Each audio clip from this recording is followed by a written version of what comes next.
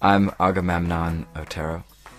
I'm working on a project called Energy Garden, bringing community gardening and community energy into one thing on the overground, which connects up all around London.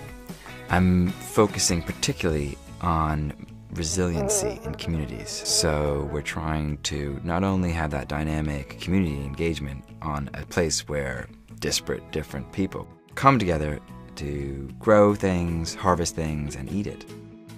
There are revenue streams from cash crops like hops to make beer and take honey and hops and make mead.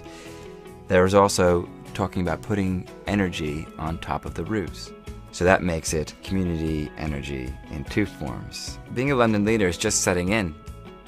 It feels kind of nice because it makes me feel that I have a responsibility, because I've been reaping the benefits of being in London for a long time, 13 years, and now I feel like it's my responsibility to have a clear, concise message and direct deliverable for my city.